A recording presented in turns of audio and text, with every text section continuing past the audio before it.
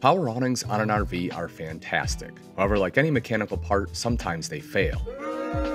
Let's cover how to manually retract the two most common power awning brands, Lippert and Dometic, starting with Lippert. First, you'll need to remove the rubber cap on the end of the forward awning arm.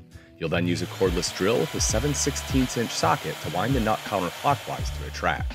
For Dometic, remove the plastic cover on the forward arm by depressing the button on the side and pulling the two pieces apart. You'll then remove the black plastic cap from the awning nut and use a 3/8" socket to once again wind the nut counterclockwise to retract, bearing in mind it's a slow process. Be sure to retract the awning completely so you can safely travel to a RV service facility.